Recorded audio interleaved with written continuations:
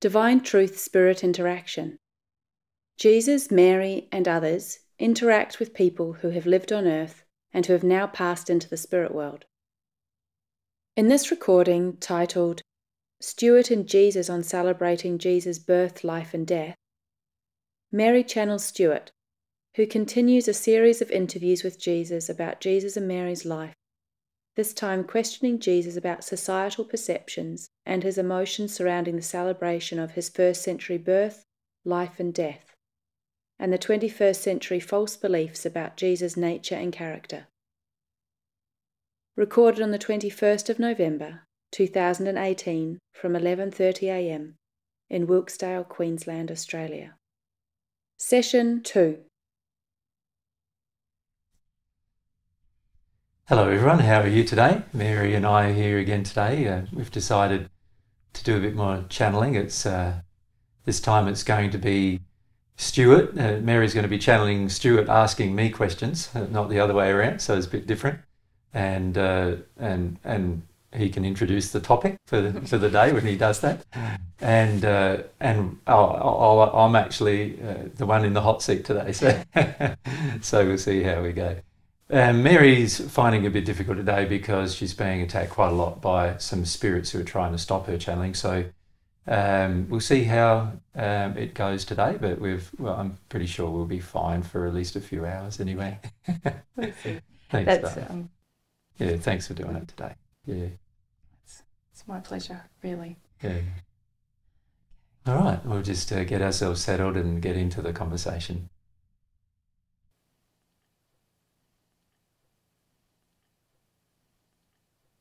Well, hello, dear friend. G'day, how are you, Stuart? I would say I'm on top of the world. But well, I suppose literally and figuratively that's probably true. Yes, thank you for having me today. Yeah. The topic that I would like to discuss with you is your thoughts, your emotions, and your comments about the way that you have been remembered and commemorated and oftentimes celebrated on Earth. Not just today, but throughout history. Okay. Okay, so do you have any comments to begin with? Yeah, as any spirit who's been around me for a while in the spirit world knows. Obviously, at specific times of the year, Easter and Christmas in particular, they know that I've generally retired to my home in the celestial heavens rather than be around the earth at those times of the year. And the main reason why is I just feel that a lot of this problem of the belief about myself being God rather than just another human is particularly problematic, and I feel perhaps that is where we need to start the discussion, perhaps, because there's a lot of facets to that problem. In reality, it feels to me that are to do not only with the general opinions of people, but also to do with their underlying sort of desires in terms of trying to turn a man into a god, and also a lot of problems associated with that psychologically and emotionally that people face as a result, as well as the religious problems that are associated with that particular teaching, and even the general impression that people have now when we come back to earth, when we say that we're Jesus, when I say that I'm Jesus, and how that's interpreted is very much affected by all of these historical facts associated with how people see my identity and my life. So, yeah. So perhaps I could say that there was three main themes or topics that I would like to discuss with you. And it is interesting, I suppose this question has arisen because I am observing you're coming up to the Christmas period, and I am observing a lot of hubbub about yourself. And so, yes, it's something that I've been interested in for quite some time. So the three major areas were, as you say, the beliefs about you as God and how that impacts upon the way that you are celebrated or commemorated or discussed or viewed.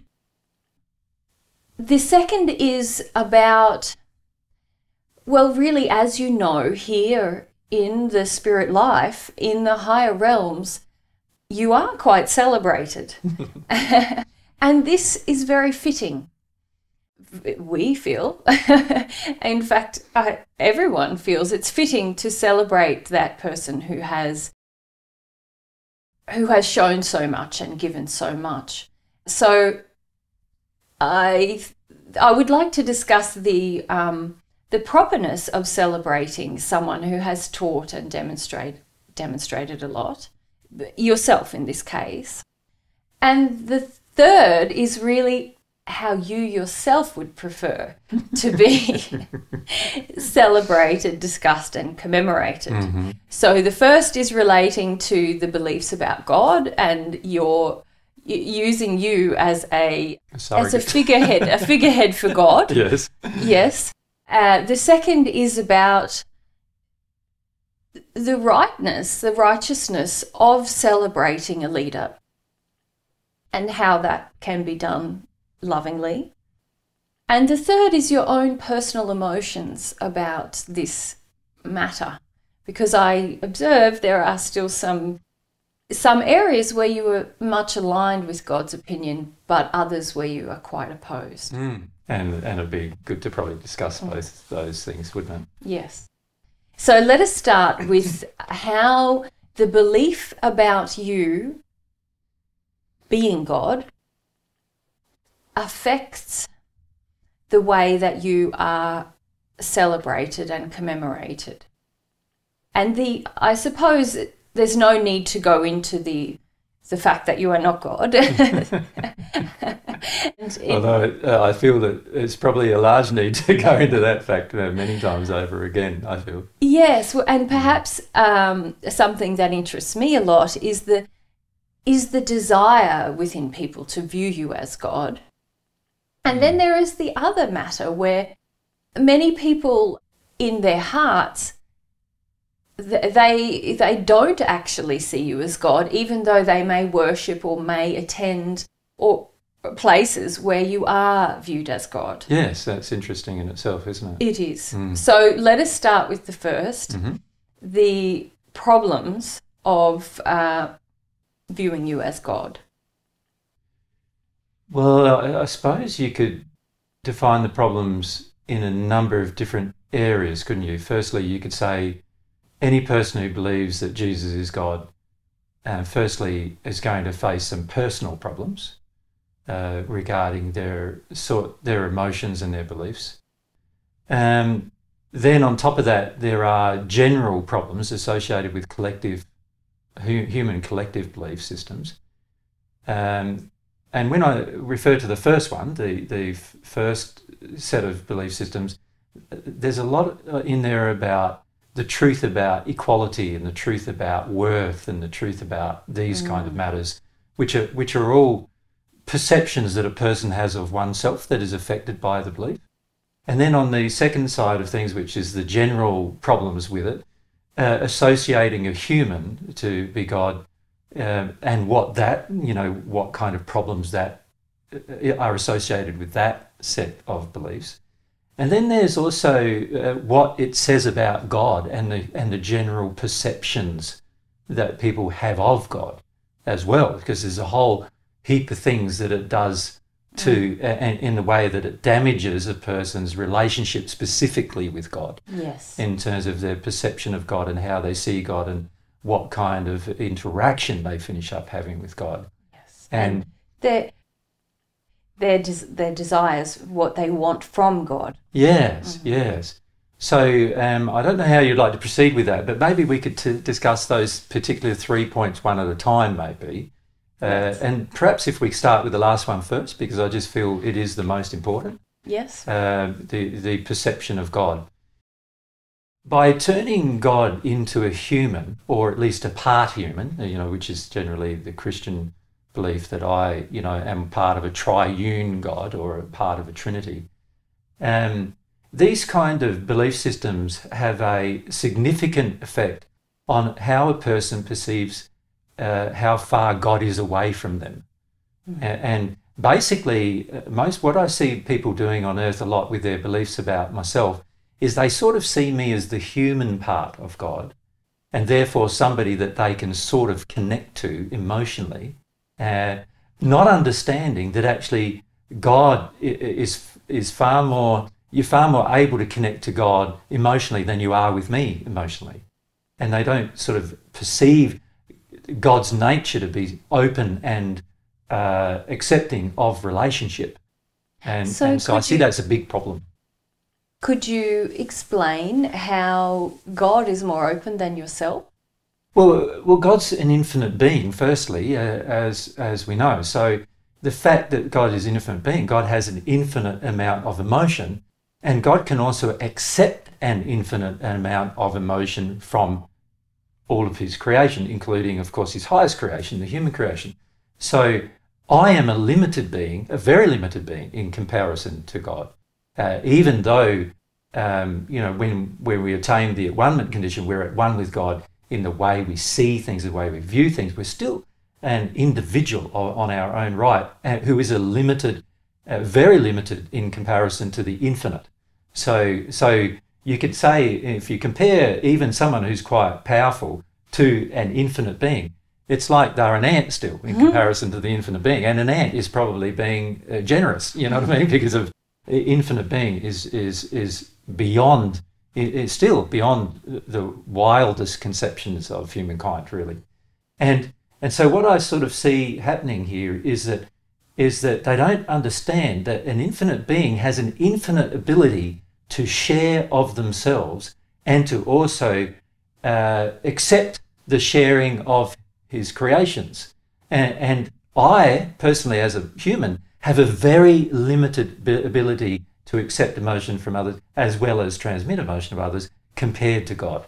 So by putting all this attention on a human, myself, and not putting the attention on God, basically what they're doing is limiting their ability to understand what God's real nature and feelings are for them.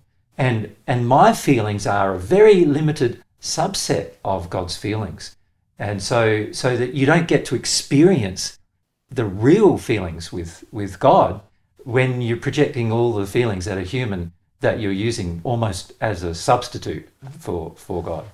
It's interesting, isn't it? The way that people feel more comfortable, or many people I observe feel more comfortable with you because they can have the feeling or the perception that you're more a brother than a parent. And when it comes to a connection with God, they often feel that this brotherly connection is easier than a parental feeling of connection with a parent. Yes, and it's quite obvious why that would be the problem, yes. isn't it? You know from your own personal experience how much that parental relationship in your foundling, in your foundation years on earth have a huge impact upon how you see God. So obviously that's being carried over here a lot into the relationship with God. It's interesting too, I find that other religious faiths other than Christianity have a similar viewpoint towards spirits. For instance, the Buddhists with Buddha and the Islamic faith with Allah, who are actually spirits that are projecting their feelings towards. Although again, it's a very similar dynamic that Christians have with me, in the sense that many of them actually believe that Allah is the name of God, when actually Allah, for example, is the name of a spirit, but when you have feelings about God, God feels those feelings.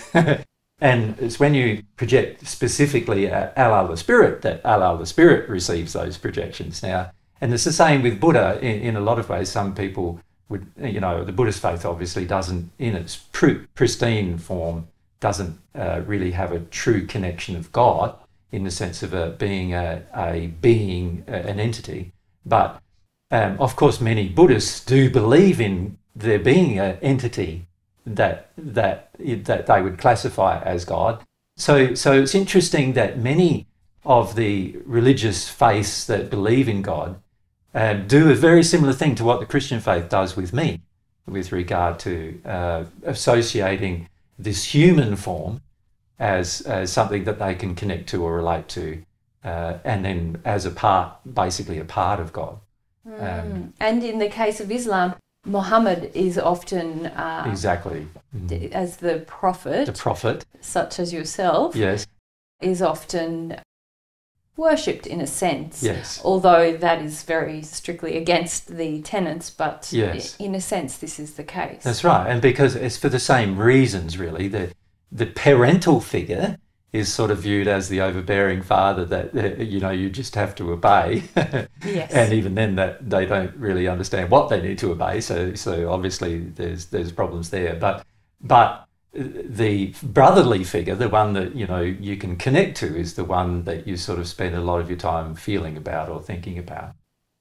And the problem with that is that it doesn't properly demonstrate God's openness. God is far more open emotionally and with regard to the flow of love and truth and every other quality that God has than any individual person could ever be.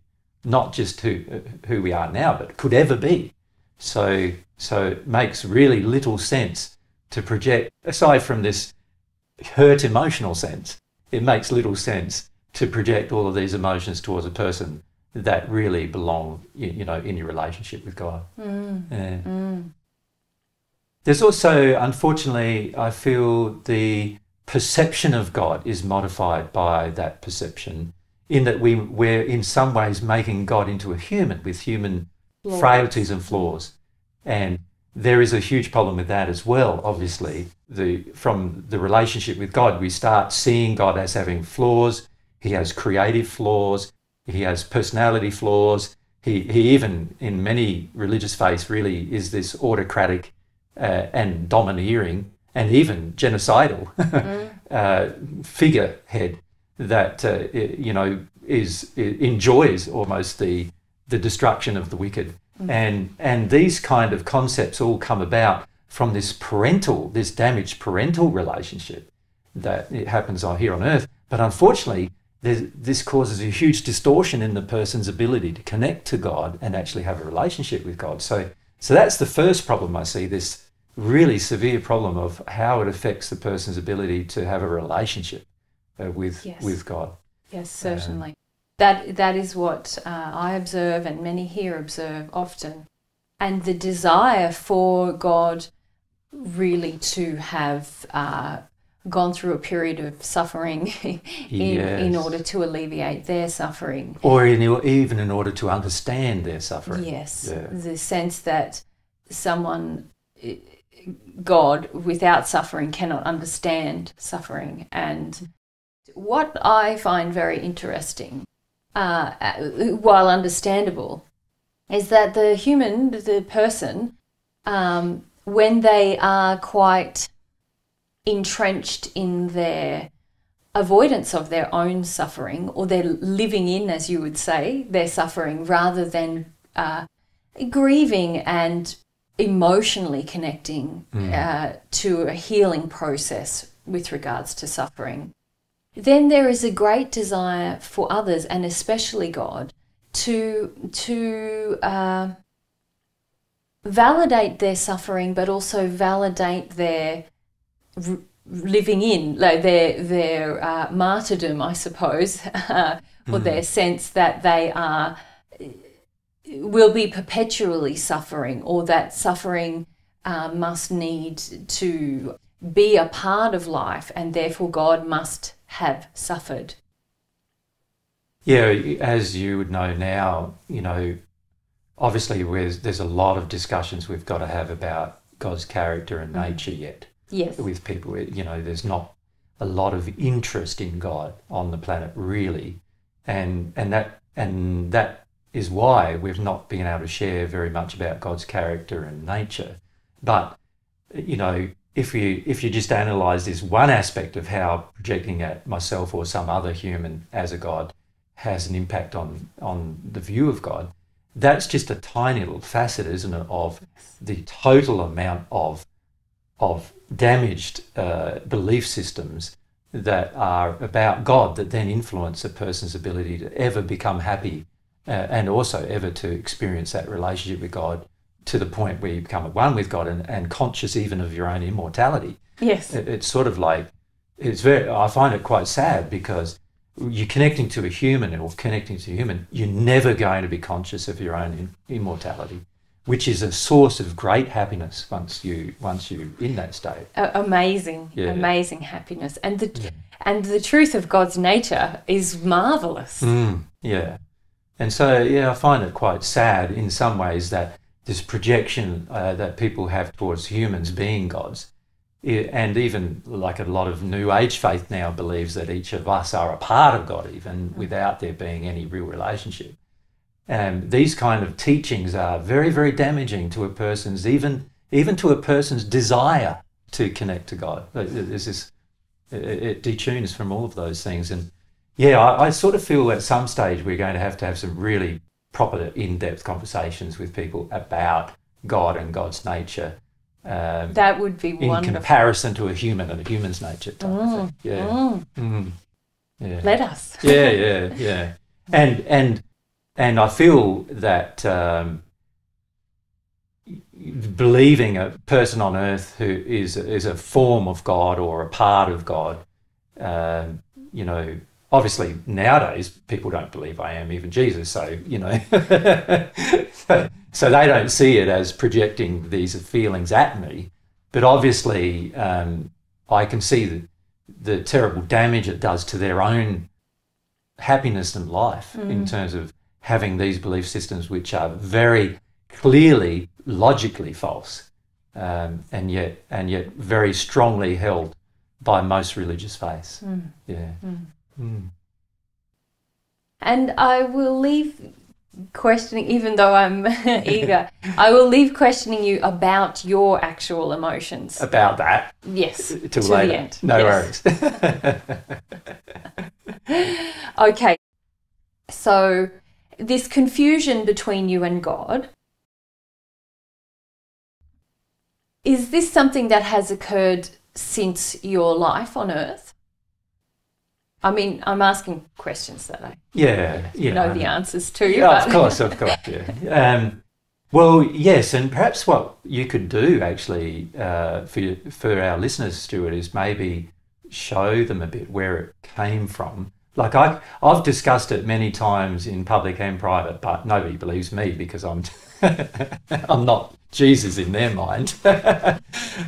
So nobody really believes me where it came from. But yes, as you would know, it all pretty much came about after my passing, and particularly generations after my passing. Obviously, the disciples right in the first century who were with me, they knew I was a human, and Yes. they knew what I taught about God and God's nature to a degree, and they also understood that I was just obtaining a condition based upon the relationship with God, and that's what I was teaching them to do as well. So, they understood all that, the very first generation. Should we call them the first generation of true Christians? Understood all that. And you would have had the opportunity to even discuss with some of them what it was like Yes. to be there in that state, on earth, listening to a guy who's now saying he's the Messiah. Sometimes they were impressed, and other times, obviously, they were quite upset about what I had to say. Yes. And so, they weren't, you could say, they certainly didn't believe in me to be God, because they, in many cases, believed me to be completely fallible. So that's funny in itself, that the next generations of people turned my statements and also what some of the miracles that were performed and so forth into evidence of me being a god, right? And of course then they went and created a whole heap of other so-called evidence which was just figments of their imagination about what actually happened. Yes, and what I observe and find interesting is that many of I feel sadness, I suppose, about the deep alienation that there is between humans on earth and God. And in fact, many of my brothers and sisters here in the spirit world are also quite alienated from God, as you know. And what I notice with regards to yourself, or indeed many others that you have already mentioned, is this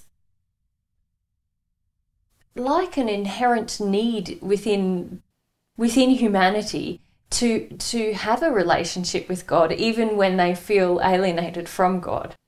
It's difficult to describe. And what I observe is that many people are looking for a tangible God, if I could say it that way. And so they are eager, as was in the case of yourself, to have a God that they could relate to, or to have a mysterious God, which is also a common injury upon the earth, but a sort of a lot of wonder and mystery and mythology and miracles which surround yourself, obviously, but also this feeling that there is a desire for God, or to connect to God, or to understand meaning and life. And when a person might represent God, they're very eager to attribute God to that person. Yeah, it's a terrible thing, really, because it in a lot of ways denigrates God, but it also exalts the person beyond their true condition and capacity as well. No matter what, even a person who's perfect, by making them into God, you're basically turning a human into God, and therefore not understanding God's true nature at any level, really, because you're just saying, oh, God's a perfect human, really. There's so many problems with it that I see, and it is unfortunate that the development in the first 3 centuries after my passing occurred. It was predictable, though, of course, because obviously, given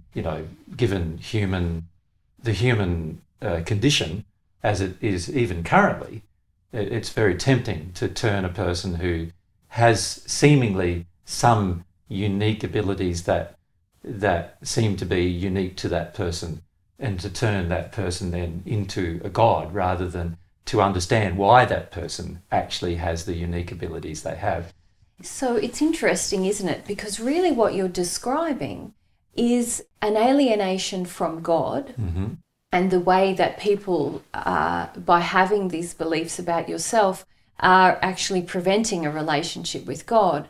But how fascinating as well that they are also preventing a relationship with yourself. That's right. Because they're not wanting to really connect with the person as a person. Very interesting. And I notice that a lot now on earth in this second visit, because if people were truly connecting to Jesus, the person, they would already know I'm here. So I just find it quite interesting in that regard, that nobody really gets that Jesus is here. And that is interesting in itself, because that means if you don't get that Jesus is here, then you've never been connected to Jesus in the first place, really. You've just been connected to an image of what you believe Jesus to be. And that's very interesting in itself, that it's really a figment of the imagination that you're connecting to, which means that you're not even connecting to anything that's real, which is very unfortunate. And also what I was reflecting upon as well is the demonstration of change and the potential of a relationship with God, and your personality and your human desires and all of these things. When a person holds the belief that you are God, then they miss out on not only connecting to you as a person, but also on understanding what it is you are doing. That is something that even I have spoken with some who were around you in the first century, and even some of they felt that they didn't pause long enough to understand what it was you were actually doing and demonstrating. Yeah, obviously now they know what we were trying to achieve at the time, but at the time, yes, it was difficult to even though they at the time didn't know I was a human. Obviously, many of them grew up with me and they knew me for many years, so they knew that I wasn't a god as is now portrayed by the Christian faith. But they still didn't really understand what I was talking about in many cases, or why I had the desires that I had, and what was motivating me to do what I did. And frequently they felt quite a large amount of error in what I was doing. They believed I was wrong and frequently tried to change my mind about things, sometimes, you know, overtly by discussion, but more often than not subvertly through, you know, manipulation. And that of course made my life difficult, and in fact in the end caused my death prematurely. So that it was their false concepts of God and me even that caused my premature death in the first century. So in celebratory, well, I'm conscious of not asking you too much about your feelings until we get to that point. Sure.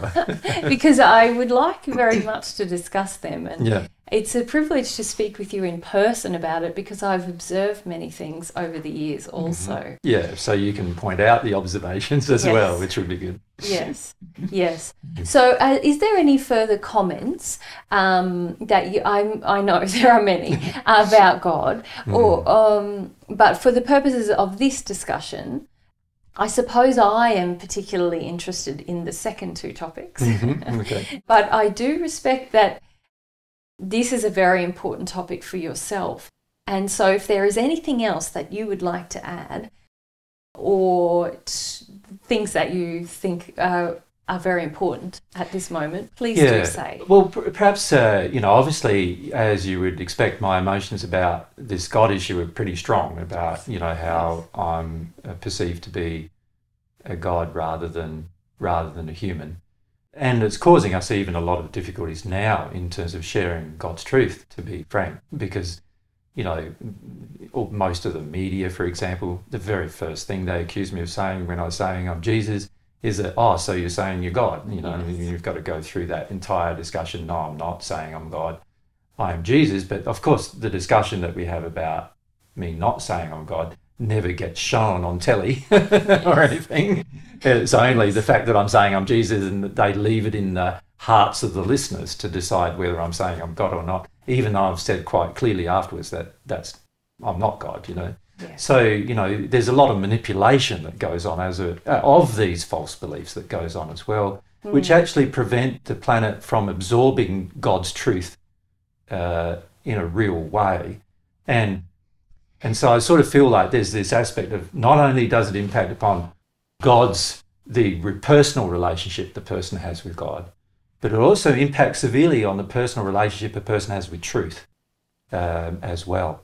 And so I feel, and also on the third thing, the personal relationship the person has with love as a concept, because it denigrates truth into this state of, oh, it's my truth, your truth. And it denigrates love into the state of, oh, what we have on earth is already love, you know, like when it's far from it. And so you not only get this perception of God distorted now, but now because of these false beliefs associated with myself and other characters in other religious forms, and you get this like denigration and dilution of truth, as well as a misrepresentation of love, and what love really could be, and what it should be, and what it actually is from God's perspective. Do you mean by attributing, I mean, I know there's many facets to what you've just said, but do you mean by the attribution of your life in the first century with what was loving and truthful?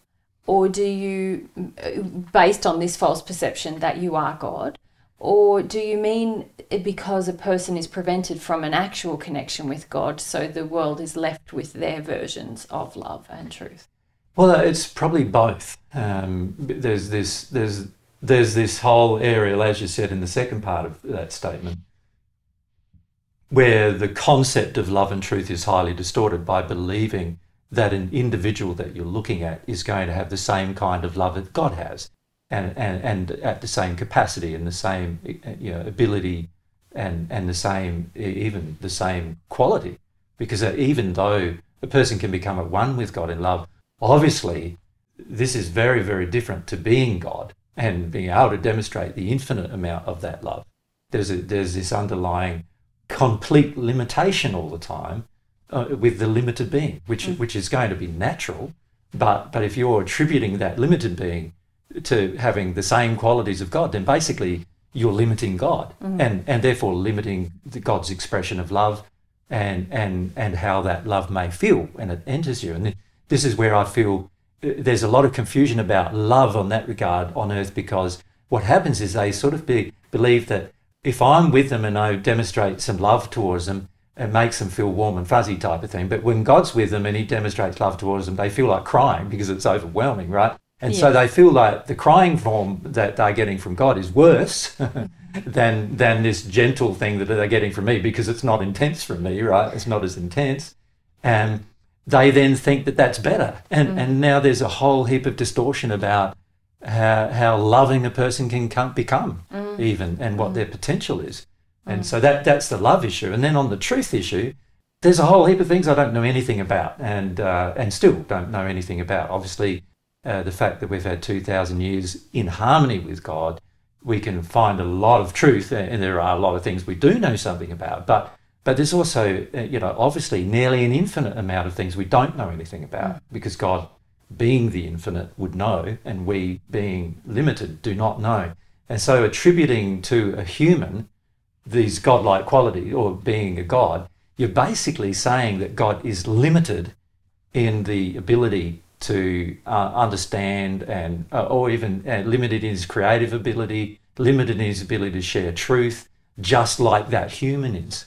And while in the first century I did say statements like, there's a lot of things I'd like to say, but I can't share them with you yet. And that's a statement of my condition being the fact that, now that I've learnt them, a person has to get into a state of being open to absorb those particular same things before they can learn them. And these kind of statements, unfortunately, were frequently interpreted as meaning that I knew a whole heap of things, or knew everything, and they had a limited knowledge, and I couldn't even share what I knew because they couldn't ever understand what I was saying, and this is not true. Yes, yeah. I suppose by comparison, it must have seemed that you knew everything. Well, obviously a person, even in our discussions, like there's this whole things when we first met in the second sphere, you were in the second sphere, even though you're observing my life, it's really interesting when you're observing someone who does know a whole heap of things, because you can observe them but not understand that the reason why they know a whole heap of things is because, they know something basic that you just haven't connected with yet, So there's a lot of misunderstanding about how knowledge comes to the human from God, and how, the experiential method of finding the truth, how limited it actually is. And so, unfortunately, by perceiving someone to be God, they're actually limiting all that as well, all that discovery of truth, the speedy discovery of truth. In 2,000 years, we've discovered a lot of truth only because of our relationship with God. Yes. For no other reason. And you would know that now too, yes. Through your own experience in the last 6 months or so.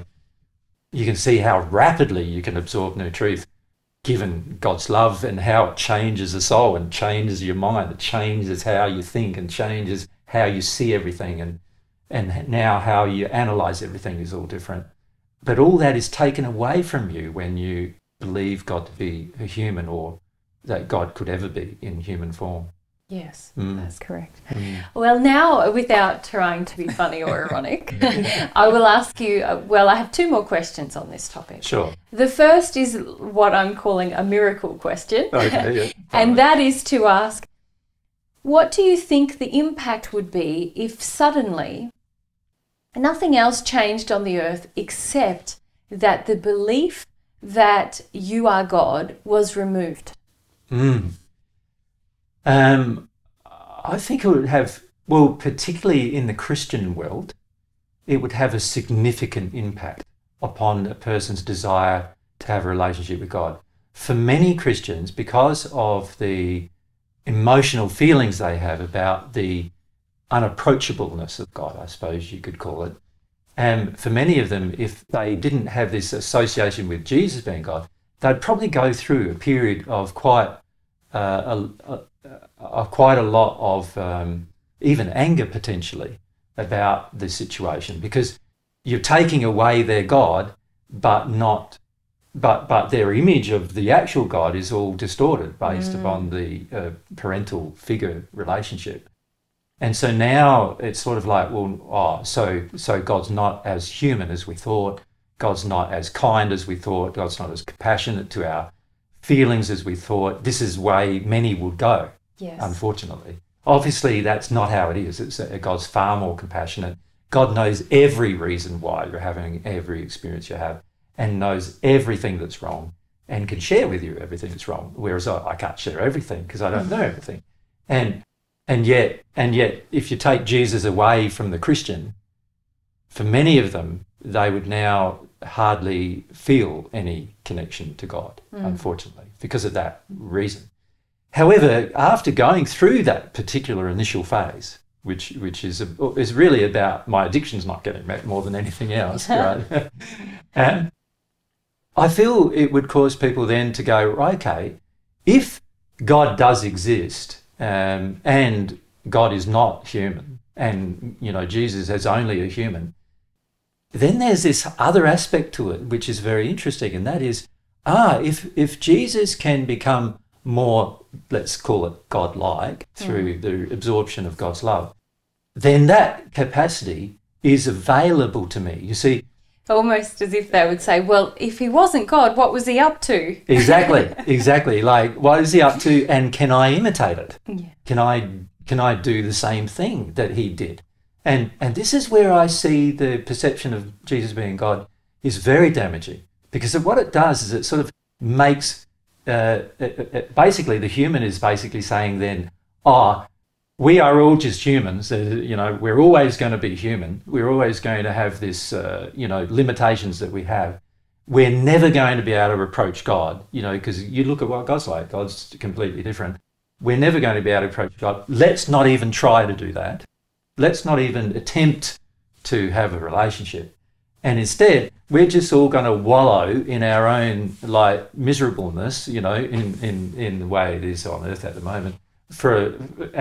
Because there's no solution to our current predicament or problems. And I sort of see that as a big problem too, because basically there's no inspiration, there's no desire then to actually go, well, no, Jesus was a person and he got closer and closer to God, and he demonstrated a whole heap of traits that changed over the course of his life, which many of my friends would have observed. And as you know, when you're in the spirit, you can ask them to come and talk to you about that. But on earth, people don't think of that.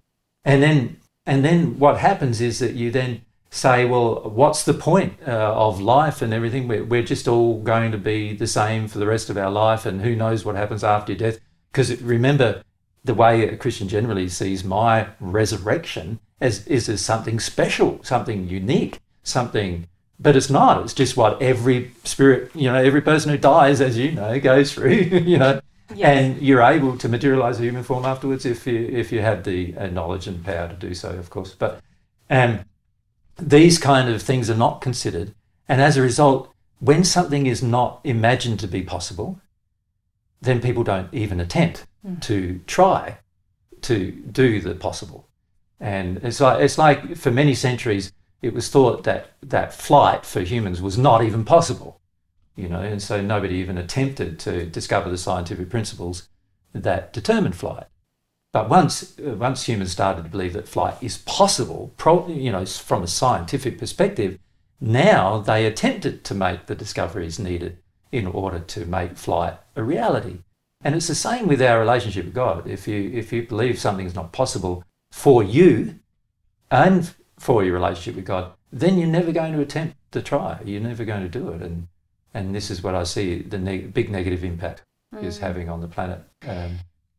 So you've discussed what it would be like for Christians. What do you feel the impact would be on non-Christians? Well, a lot of that depends on the kind of faith they hold on to. Obviously, And a lot, see, and your question was based around about there not being a miracle or not being any of the other things. It was just specifically about Jesus not being God.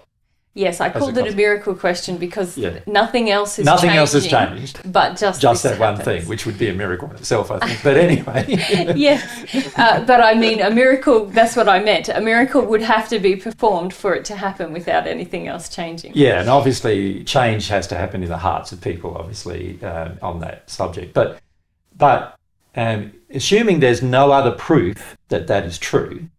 But everyone started to come to just believe that, Jesus is not God. I think in a lot of ways it would make many people more self-responsible as well. Instead of being reliant on a saviour figure, a person who's going to come along and rescue you from your troubles, which is still an intense projection that I get, even when we're doing seminars and everything. Yes. This is very intense projection. You rescue me from your Jesus. If you're Jesus, you would rescue me from my troubles. And you would then say, well, if Jesus is just a human, he's not going to be able to rescue me from my troubles. And also you would then start contemplating, well, where do my troubles come from?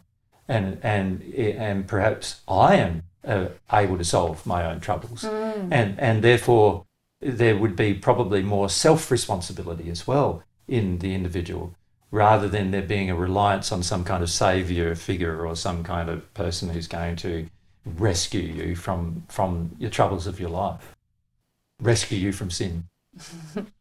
And I have reflected upon this for myself, given my background, which was largely atheistic, really, in reality, even though there was some it's interesting church going. There's an atheist or previous atheist, we could say, questioning Jesus about these things about God. Yeah. But my belief is that there would be quite a change in those who consider themselves atheists. In fact, many of them may feel more attracted to what it is you are saying. Of course. And also more attracted to spirituality and God in general. Yes. Because and the scientific discovery of those things. Yes. No, I agree. And as you know, there are many atheists that have come to our seminars even now. And it's wonderful to see, because basically it means that they're, because of the statements that we're making about Jesus not being God, not claiming to be God, even the miracle statement, everything is based around scientific reality. It's not a miracle. Is not a miracle. There are what I would classify to be emotional miracles, but in terms of physical miracles, they're all based on some scientific fact that can be, mathematically determined. And so that in itself would be very attractive, I think, to many atheists if they could get over the fact that we're saying that I'm saying I'm Jesus and Mary's saying she's Mary Magdalene, and just listen to what's being taught. Many of them would probably be quite attracted to what's being taught. Yes, and I suppose my point was that if that one belief was gone from the planet, then even you saying that you're Jesus would cause them to be more attracted. Correct. Yeah, instead of there being, he's just saying that he's God, what is some religious thing going on here now? There's this common concept, as you know, we receive lots and lots of emails where people are expecting me to be their religious concept of Jesus, rather than a person who's really just a scientist in a way, like I'm not as dedicated perhaps a scientist as what you may have been in your personal life with regard to your personal way you approach science, but in the end, my science is the science of the discovery of God, of course, and in the end, that's how I approach everything in my life, and always have done, even in the first century, I was like that. And so, that would be attractive to many people who currently don't believe in God, because they go, here's a guy who believes in God, but he's approaching everything very scientifically and logically with regard to this belief, rather than it being a religious belief attached to religion in some way. And as we know, that in itself has many problems, because religion itself has done a lot of damage historically to concepts of God, and also to concepts of humanity, what actually a human really is. So you take away the religion. It's like, almost like, you know, the song of John Lennon, you know, there's no religion to type of thing. Imagine that there's no religion to. Well, in a lot of ways, that's true, isn't it? If you examine things, there is no real religion aside from you can believe in God as a scientific fact and also have a personal relationship with God without you being religious. And that's that in itself, I think, is a fascinating subject on its own right that most people on the planet don't give much consideration to. Yes, yes. Okay, on to my final question in this subject, and that is, what will it take for that belief to be, now there's no miracle, what will it take for that belief to be removed from people, do you think? Yeah, it's an interesting question. And I do ponder about it even still sometimes. I think there's a number of things that it's going to require.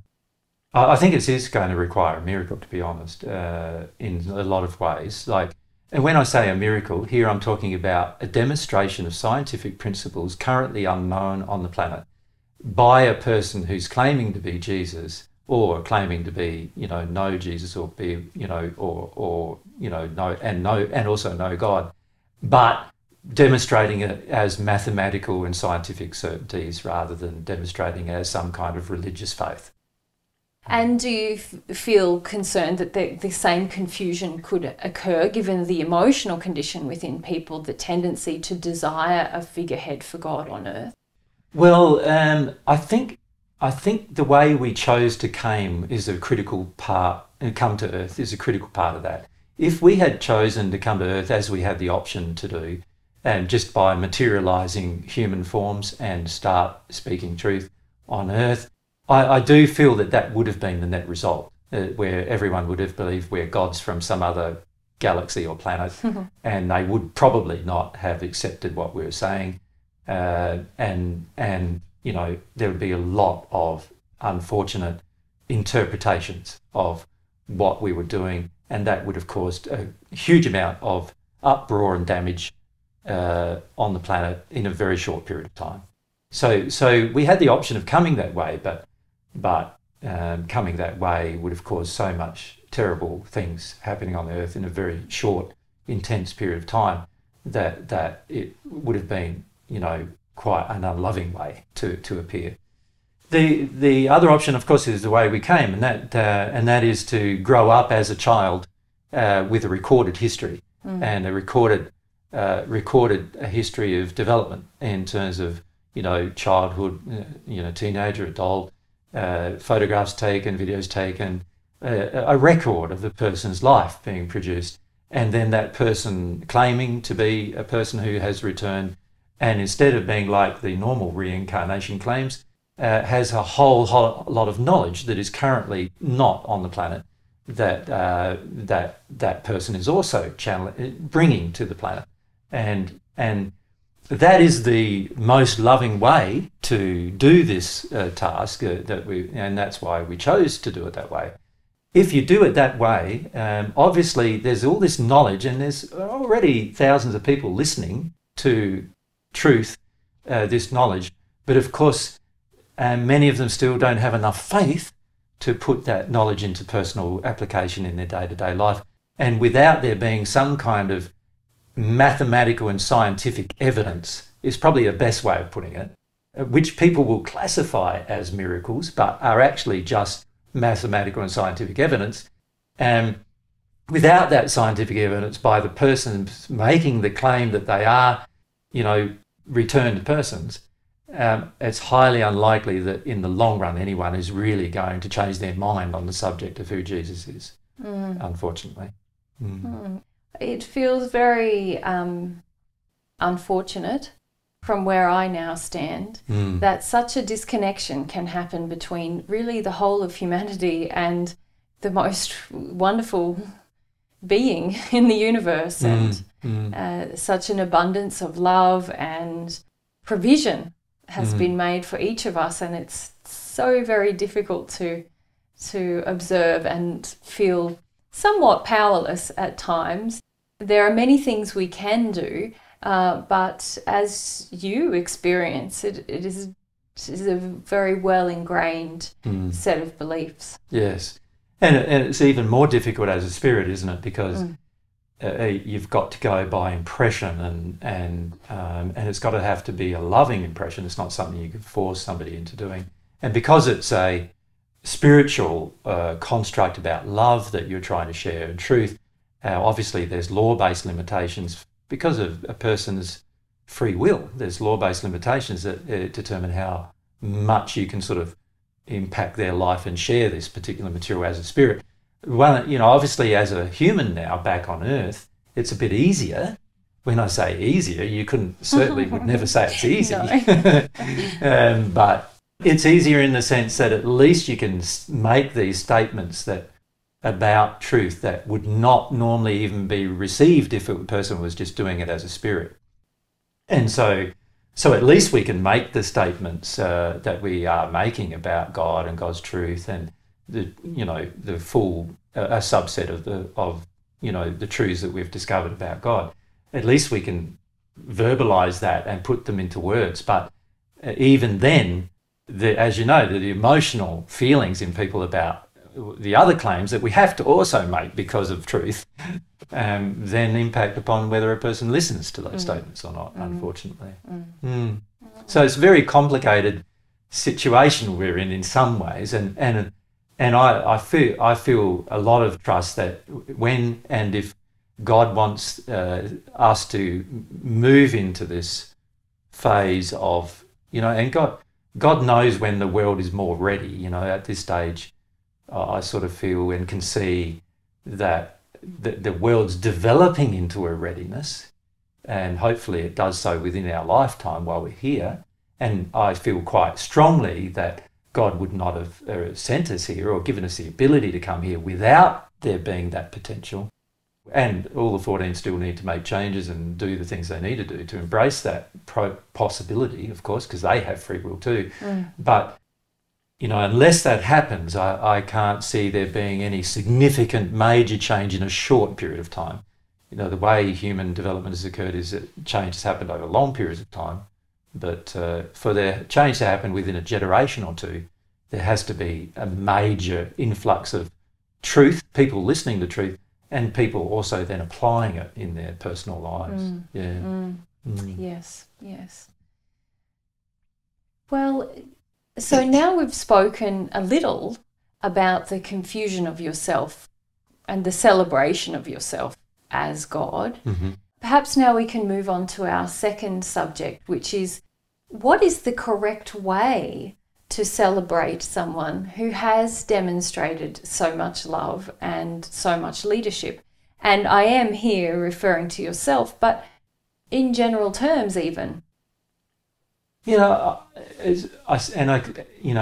I do have some emotional injuries on these subjects that we're now starting to discuss. So, obviously you probably be able to correct some of them better than I can. But well, and I have the benefit of seeing how you are. I suppose it really is, it's not quite exactly the right word, but how you are celebrated or remembered and discussed here, and how you are welcomed, and many things.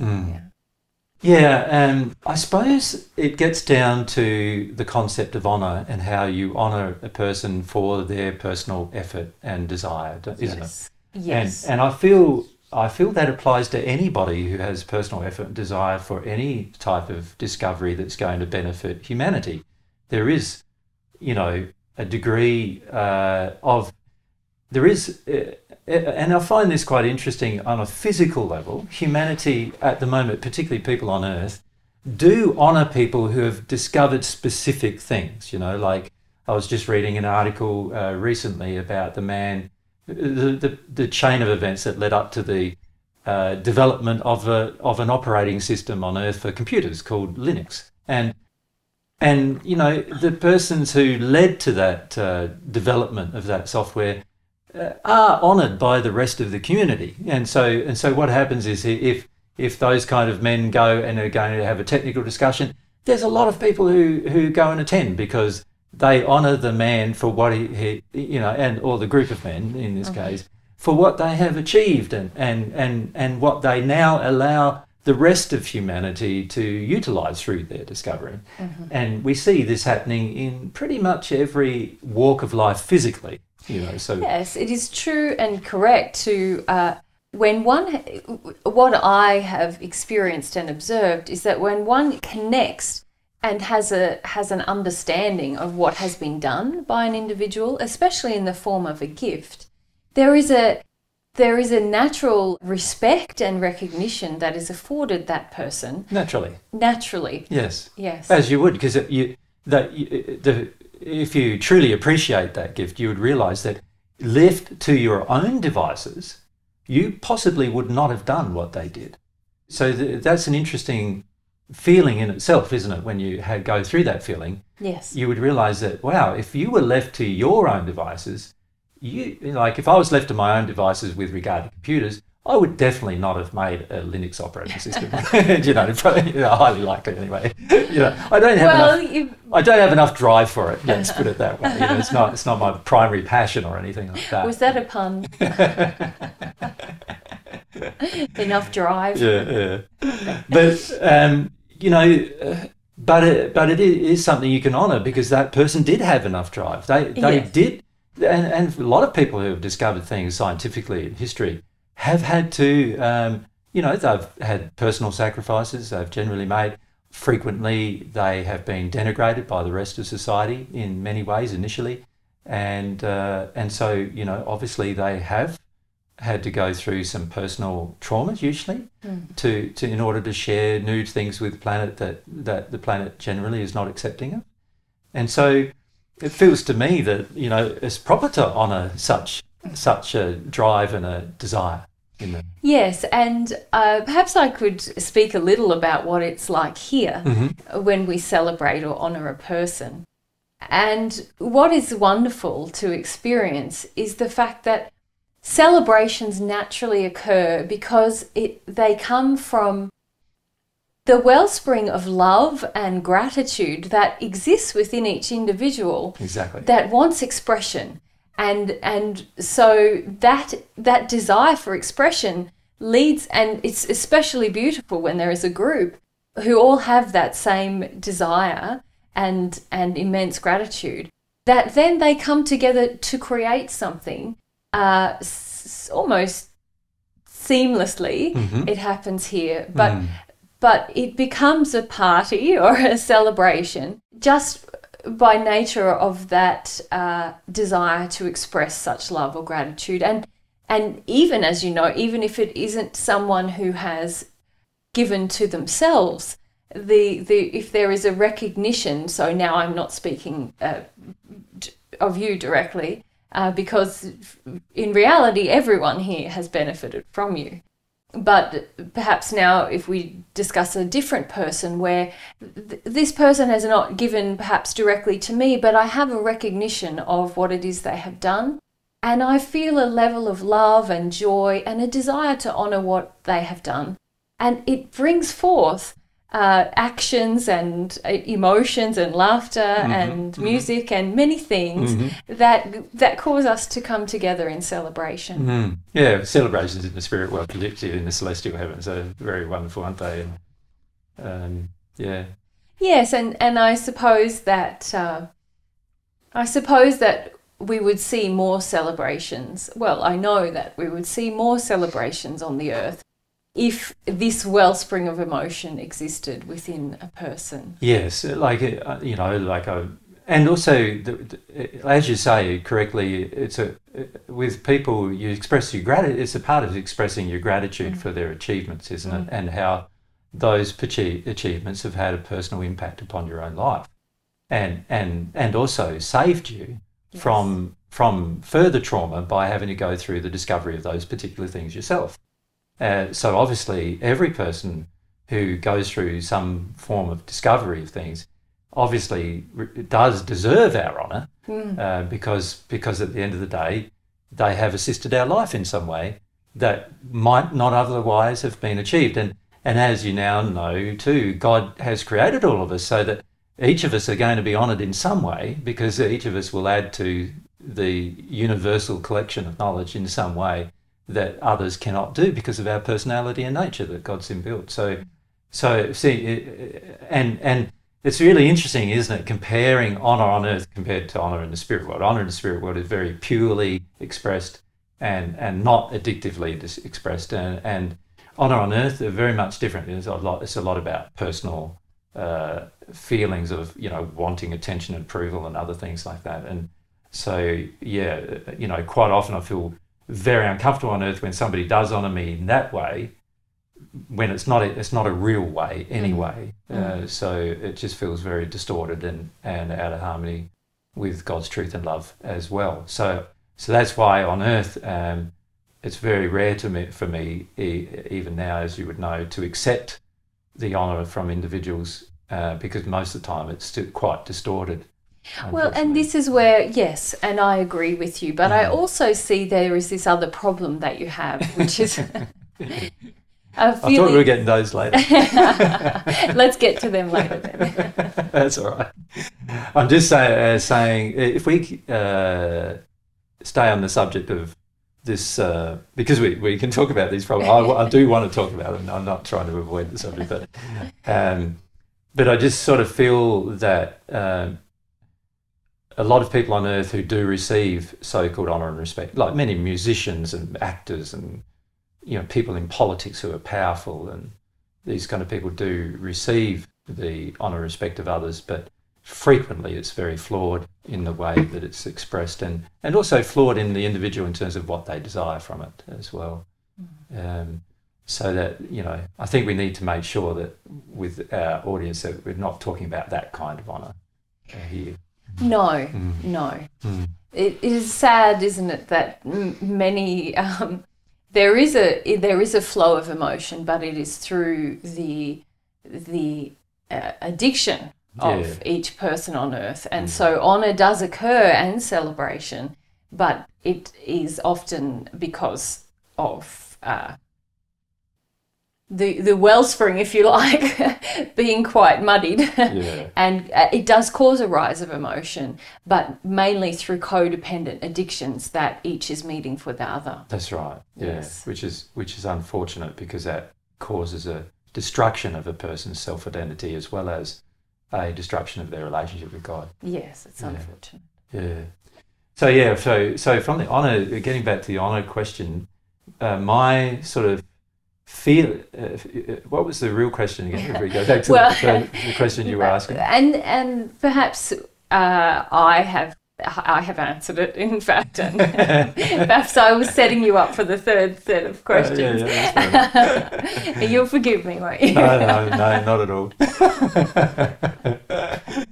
No, I was thinking, though, there are some interesting facets to that question, though, with regard to honour. The correct way to honour someone who has given or led something very powerful. There's a second aspect to it I'd probably like to discuss, and that is this honour by honouring what they by honouring what they discovered. It's sort of, and this is the. How do you honour what a person's discovered? Well, you utilise it, you understand it, you study it, you know what I mean? Like these are things that I feel are missing from a lot of honour on earth as well. You know, yeah. But interesting, isn't it, that many times, especially upon the earth, the person first must utilise the gift before appreciating the gift. Correct. Before feeling gratitude for the gift. Correct. Whereas here we have more of a connection with truth and love, which enables us to observe gifts and to appreciate gifts without directly benefiting from them ourselves. So here on earth, it's sort of like this selfish component, isn't it, to the honour, which is that person's benefited me personally, my life, my happiness has improved as a result of what that person has done. Now I will honour them, rather than going, well, hang a sec, that person might have benefited all those people over there, but I personally have not benefited, but they still deserve my honour. Yes. Really. Or they would cause a feeling of honour. Yeah, coming from you. Yeah. And that is something that is, I find is important, is that the honour comes from an emotional condition within. And Yes. as you have pointed, well, perhaps we can discuss how much hollow honour is practiced upon the earth. Yes. Yeah. No, that's a big issue too, isn't it? In itself? Where people are told they must honour Yes. someone, or through an emotional injury. Yes. So if we compare the two types, there's this must honour, Yes. which a lot of people in authority demand. So, you know, it's like a dictator ruler demanding honour when really he should not really be honoured at all. He's doing a lot of destructive things and hurtful things to humanity. He in the spirit world, he would not be honoured for those things. He may be honoured for his personality or nature at some pure level, but certainly would not be honoured for the destruction that he's perpetrating. Then there's the honour. So that's the honour that's demanded by people who don't deserve it, really. And then there's the honour that comes to people who feed the addictions of humanity. And you see this a lot. You know, we just went to some mediumship a few weeks ago, and you saw it there. You know, Yes. This man just feeding the addictions of people over and over again. And so he's honoured, he's listened to, he's respected, and he's sharing a whole heap of untruth. He's actually quite strongly harming every person present. But they all believe that he's helping them because their addictions are being met through it. And you see this a lot with musicians and artists and people like that, where you know their music, for example, evokes a feeling in you. Of course, it's oftentimes a distorted feeling. You know, like sometimes it's rage or other feelings, but you connect with the feeling that the person is expressing in their music or in their art, and so you now honour them. You think they're wonderful, and you know if you met them down the street, you'd be wanting to take a photo with them and all these kind of things. But all of that also is hollow honour because all they're doing really is meeting a flaw in you with one of their own flaws. And obviously that's not beneficial to humanity either.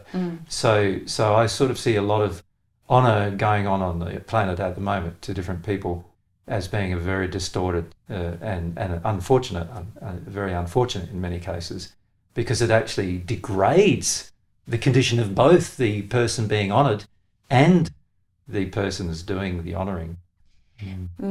But let's not neglect the point that you were making, which was about how one demonstrates honour not just through celebration, but through study and utilisation and application. Application. Yes. To my mind, that is that's probably the biggest way you honour what a person has discovered. You know, like Orville and Wilbur Wright, and they weren't the only people involved in the discovery or the principles of flight, obviously, but you can see by us flying, we're all really honouring them by utilising what they discovered, and we're all really honouring their creation, and that's to my mind, that's a very pure form of honour in some ways, because it acknowledges the benefit to humanity that person had. And makes use of that benefit. Correct. Yeah. Whereas if they made the discovery and nobody ever utilised it, constructed anything beyond what they had constructed. Yeah, it's interesting in comparing some historical figures like that back from the late 19th century, early 20th century. If you compare someone like Orville and Wilbur Wright, who discovered the aeroplane basically, and not discovered it, but a lot of the principles they put into practical application, obviously.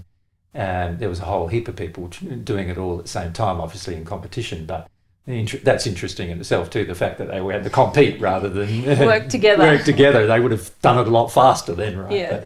But no, they had to compete for lots of reasons. But you compare that with someone like Tesla, who basically discovered AC electric current that we all use today, and how little he is understood or known compared to someone like the people who discovered flight.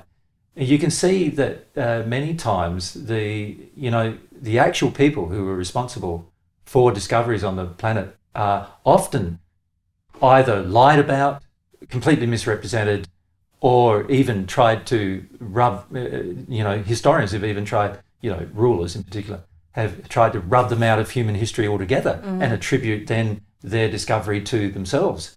And so there's a lot of people on earth that we haven't got to honour in an appropriate way because we don't even know what they did or discovered.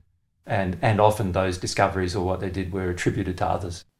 This is still a joy for me here to see how intricately God measures every contribution and really how much I am becoming sensitive to the history of a person when I encounter them and their contributions and their decisions and what that has led to. Yeah.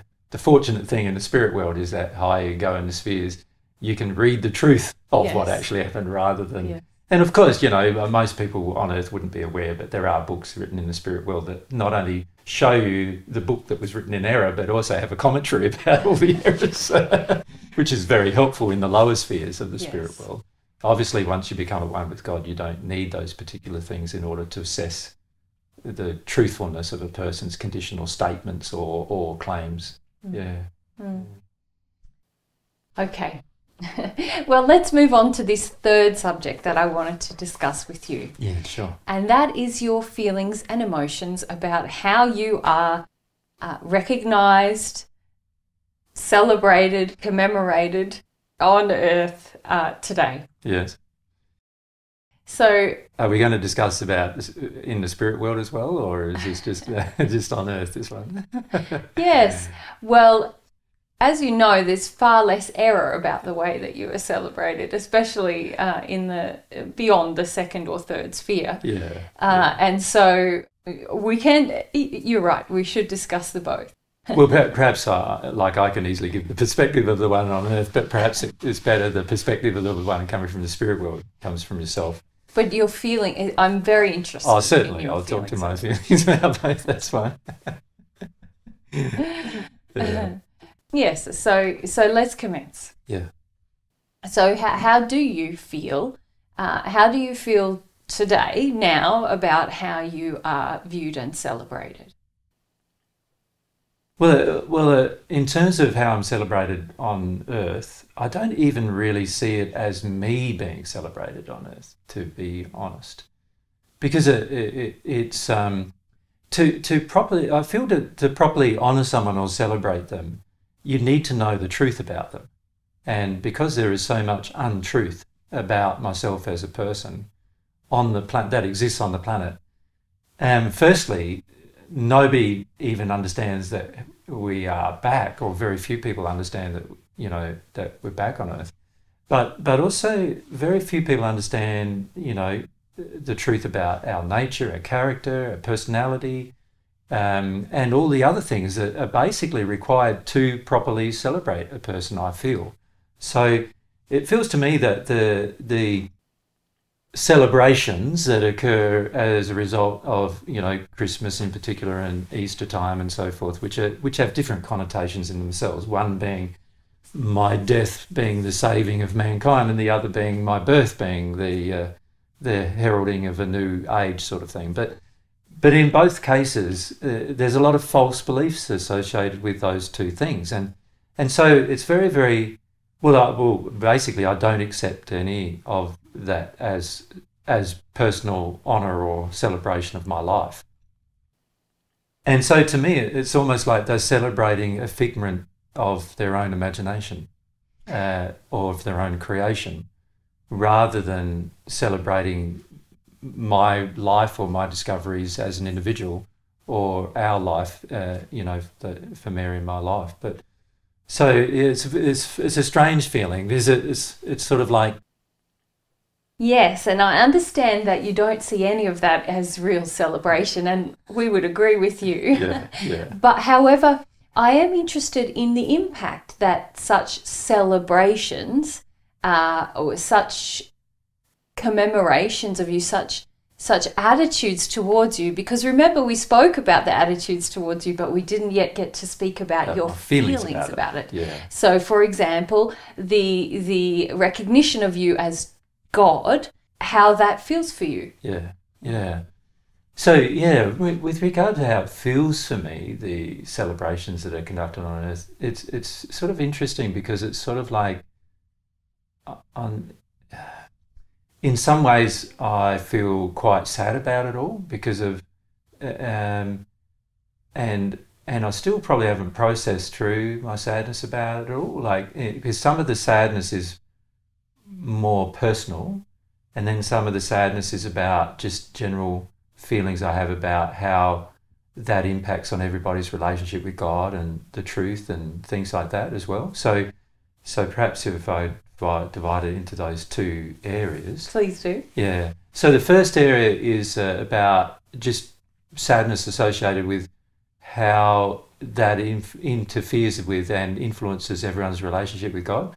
So there has been times where in this life that during Christmas and New Year period in particular, and also at Easter time, I've gotten quite sad and when I wasn't feeling my emotions before I realised who I was, I'd actually get quite depressed as well during that period of time. So I've never in this life really had celebrations of Christmas and Easter. Growing up as a Jehovah's Witness, they don't really celebrate both of those occurrences. The Easter celebration is more a memorialisation of my death, and the Christmas celebration is not engaged at all because it was thought by that faith to be pagan, and so I've always had the experience of being quite disconnected from what everybody's doing during those periods of time as a result of that upbringing, and also as a result of my own emotional feelings about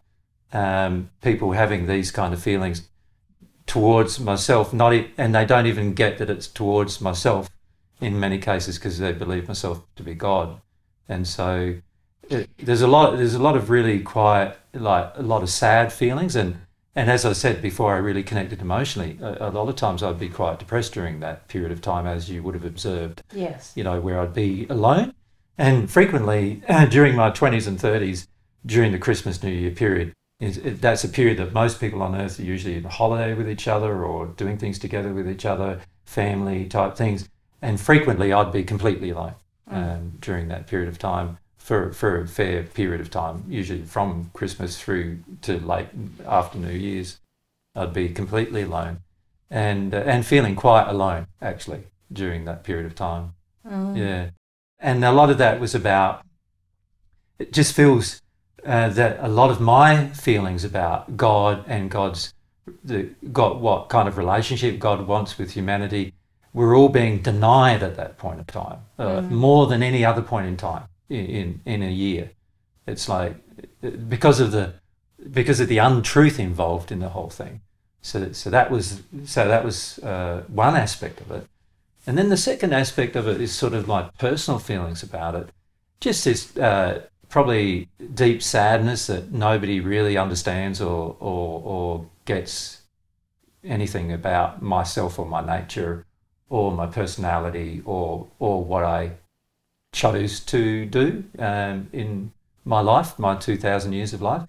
And there's this other sub-aspect to it, and that is it's always focused on 2,000 years ago rather than what I am in between that time. It's sort of like, it's almost like humanity at the moment sees me as always being the 2,000-year-old, their 2,000-year-old concept of me, not understanding that I'm, as I would be if I was growing closer and closer with God, that I'm a growing individual that changes over time, and therefore not understanding my current, position or of responsibilities or nature or personality, not understanding that actually, just like they are growing individuals who are developing, so am I.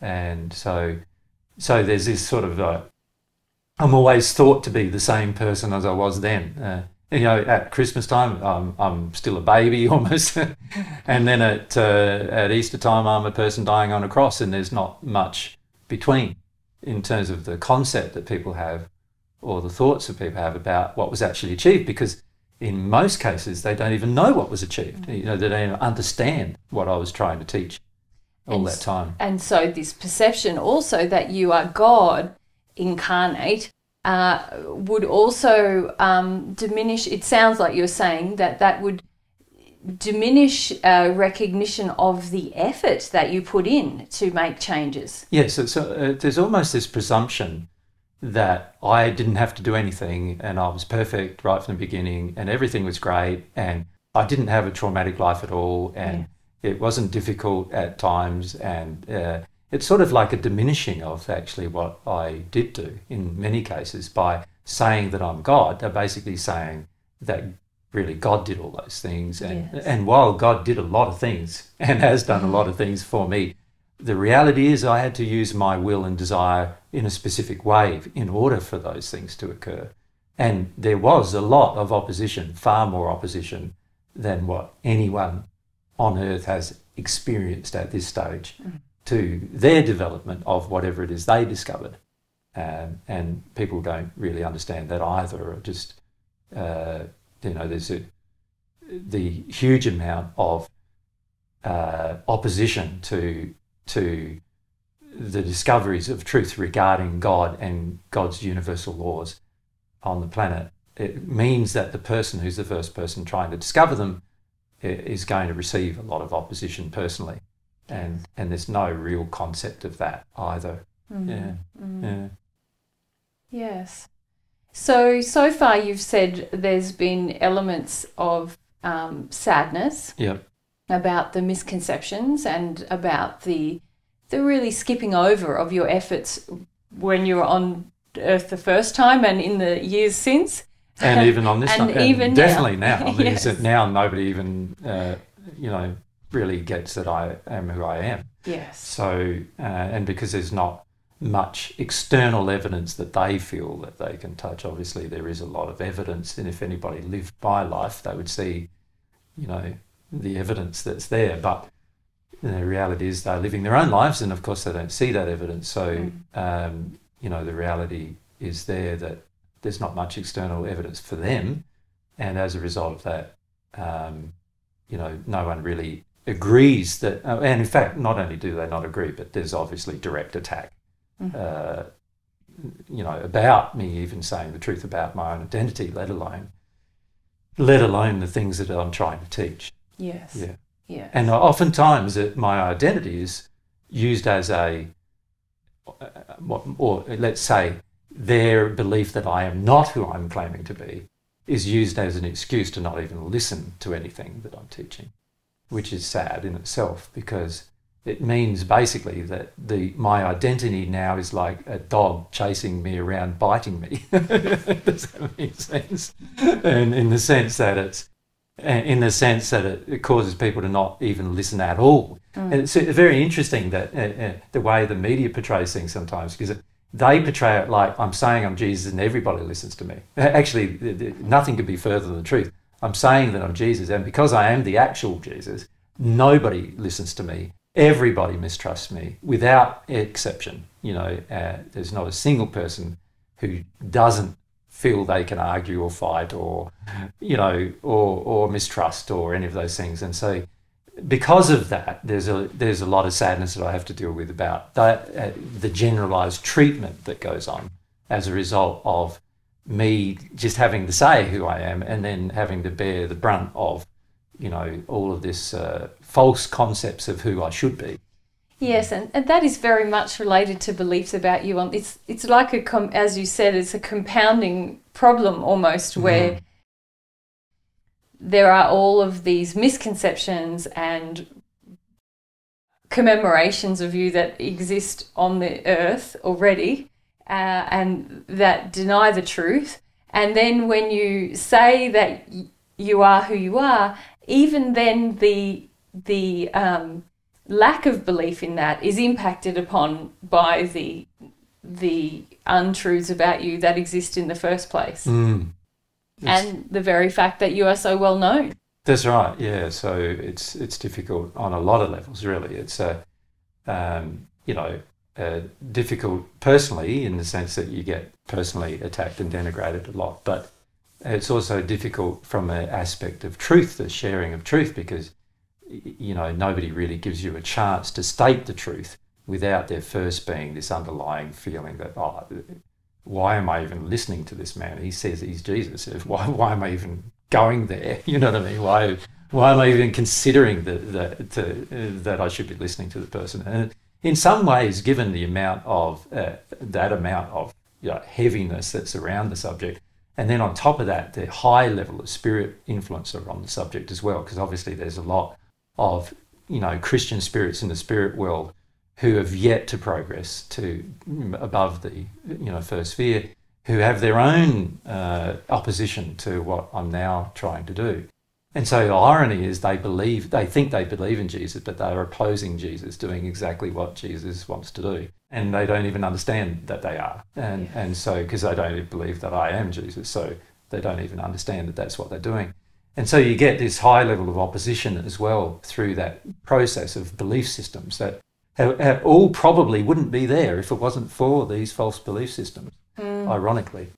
And so just coming to earth, quite often I have this, sometimes this feeling of anger and frustration about, like, why did we even come? Because it's like, I'm trying to benefit humanity by helping them see the error of these false belief systems, while at the same time being attacked by the very persons I came to help and assist.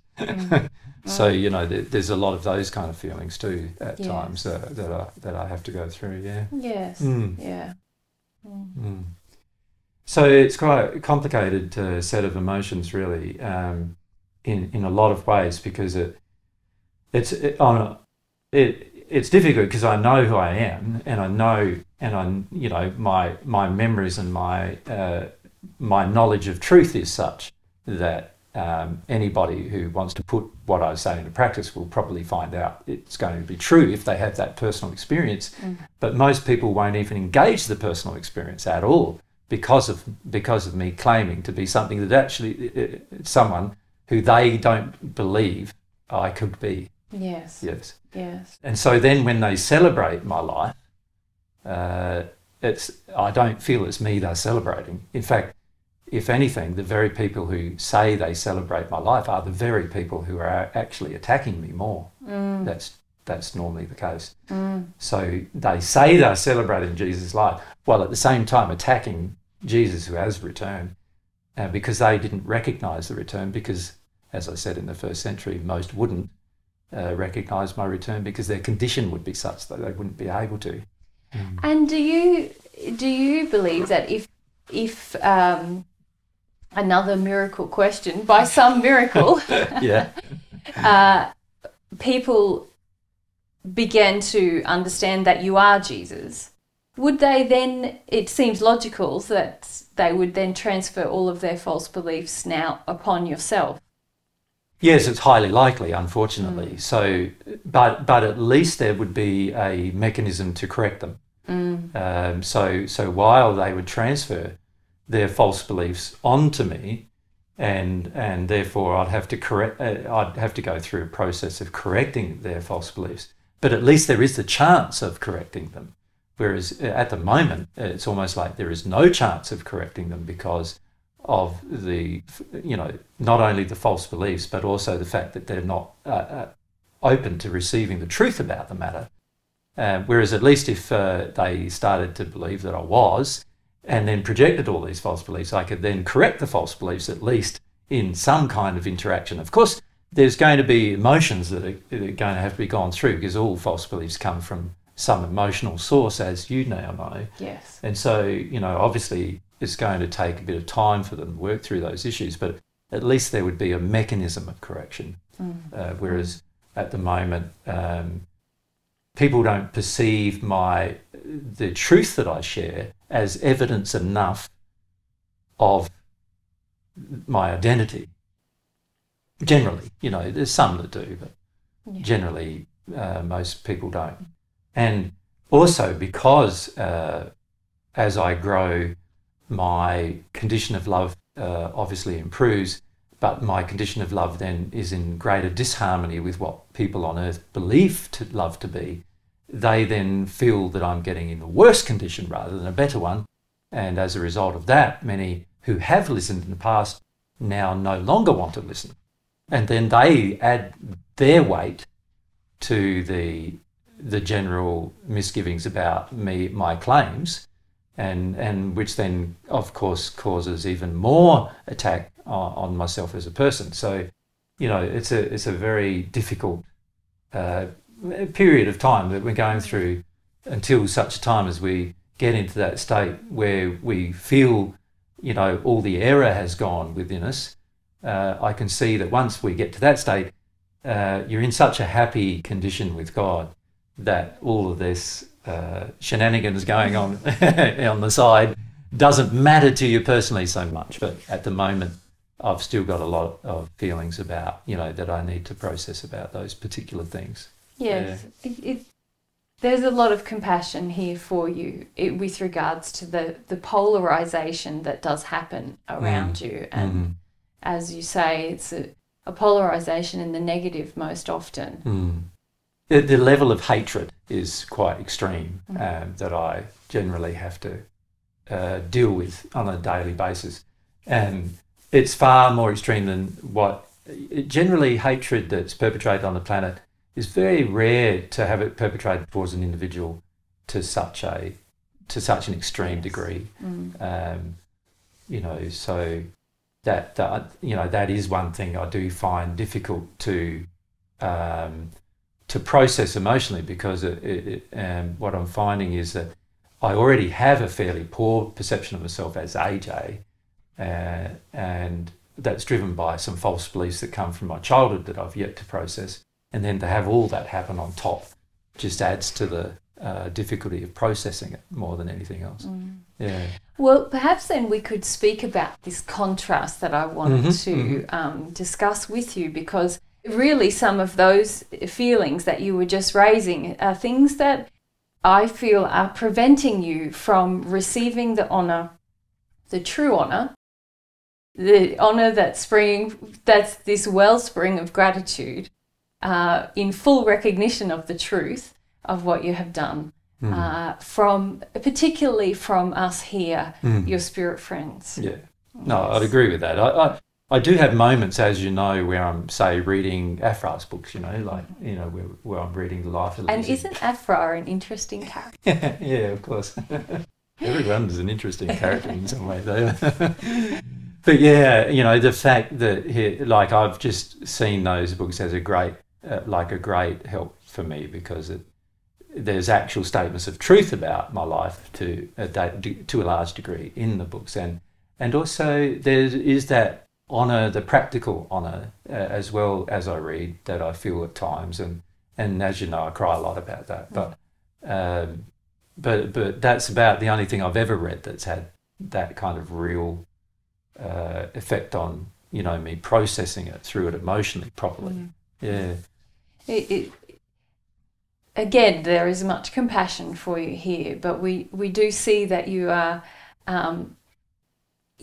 preventing the flow of God's love and even the flow of our love based on those beliefs and feelings that you have about yourself.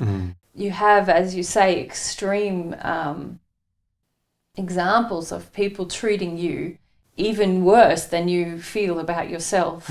But then you also have extreme examples here of us wishing to gift you with some of that gratitude and to share that celebration of who you are and what you have achieved, and really who you are. I want to say who you are. Yeah, I sort of find at the moment, as you know, I've recently been feeling about this personal shame sort of that I carry, and how deep it is inside of me. It's like and I'm still, as you know, struggling to connect to it in a real way. I have my moments where I can connect to it briefly at the moment, but I'm not really connecting it to it properly at the moment, as you know. But I do feel quite confident that if I can connect to that properly and release it, it's like I see it as an issue of preclusion in my soul at the moment. Just this issue of I've got this sort of such a deep level of personal shame, which actually I'm recognising does come from the history of treatment, particularly that I've endured in this life. And I've got this sort of history of feeling this personal, this personal feeling that I've done something absolutely terrible type of feeling that I need to, that I'm never going to get out of. And if I can get through that emotionally, I now feel like, wow, like my life's going to significantly change. I'll be able to feel the love of my brothers and sisters in the spirit world, even though there's not much love for me here. And I'll also be able to feel God's love more as well, which will greatly aid me in my, my future progress. So I'm sort of aware of that, but I'm really struggling with the issue of preclusion in terms of this emotion in me and how to get it out, how to get rid of it out of me. And what is it about? Like I'm still almost like it's because it entered me in such a young age, a pre-verbal age in this life, it entered me, I know that it entered me in the womb actually. So it's very hard for me to even connect to it in such a way that I can, in the past I've always had some kind of events I can process through or whatever, memories of specific events and so forth. But it's almost like I've got to process through many events that I've now experienced in my first century life and now, but from a position of shame, Yes. And that's sort of dawning on me recently. And so I know that's what I need to do, but I'm still not really, I'm not really connecting to that properly at this stage, as you would know. Yes, yes. And from our perspective, we see that you're more comfortable with attack than you are with great profferings of love. Yeah, that's probably true. I don't know. Like in some ways I sort of feel like, I don't know if it's a comfort, it's just I expect it. It's a way of managing my grief about it. Yes. It's sort of like I can see that I'm sort of managing my grief about attack by just expecting now that I'm just going to get attacked no matter what I do, rather than sort of having a bit more self feeling of no, I don't deserve this level of attack, and then work from that position and work through my grief that way.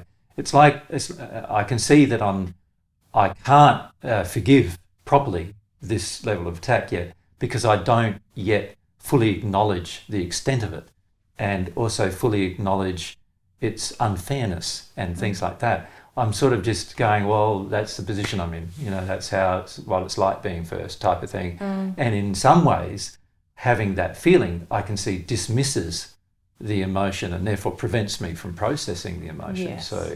So that's something that I'm having to work my way through, just stop dismissing it.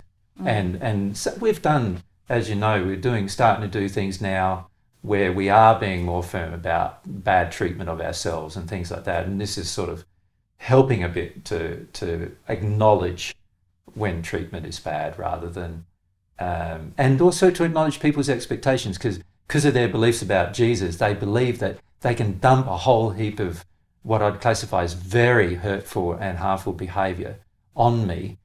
And because I'm Jesus, I should be able to handle it, is the way they see it, because of their belief systems. And it's almost like, because I'm Jesus, if I am Jesus, I deserve it anyway, is sort of the feeling they have. And it's hard for me. I'm still sort of recognising some of the feelings people have that I get projected at me in an honest way, like rather than going, well, why do I feel so terrible in this person's company or whatever? What's going on there? Before I'd sort of just dismiss it and try hard to please them or try hard to get them to back off by doing something emotionally for them. Yes, and we see that this issue surrounding your beliefs about yourself, and it is perhaps apt to call it a shameful set of emotions, a feeling of responsibility for things that I don't even really know I'm responsible for, but even occurred. Yes. Yeah. And we can see that your denial of those emotions has caused you to be in automatic almost in doing some of those things which you just mentioned about your personal attitude to the treatment of yourself in the company of others has for very long been very automatic. Yes, and highly, like I'm highly tolerant of very bad behaviour towards myself that I would not be tolerant of if I was with another person and they were receiving that same behaviour. Yes. And may we also add, and I'm joined here, by others, that you, while you are tolerant of that treatment, you are, and this will be difficult to hear perhaps, but you are very intolerant of loving treatment. Yeah. In fact, it's almost anger within you that we sense about loving treatment, and angry refusal and rejection to receive it. To receive love. And this, I feel, has a lot to do with this belief about I've done something terribly shameful that I've got to punish myself for type of feeling. Yes, and you must, you must be careful to not... this is a double standard that you have for yourself. You feel that you must be punished and remove yourself from love, when in fact you encourage others to seek love. Opposite, yeah. Yes. Yeah, no, I get that. Even in their sin. And so, yes, there's so much compassion here for you about this matter. Yeah, what I'm trying to do at the moment, rather than analyse it too much, because I am aware, intellectually at least, that all of these things are going on, but rather than trying to analyse it too much, what I'm trying to do is reconnect with this feeling of shame that exists within me, because I sort of see that as the cause of all these things, and if I can it sort of feels to me like I am so blocked to the reception of love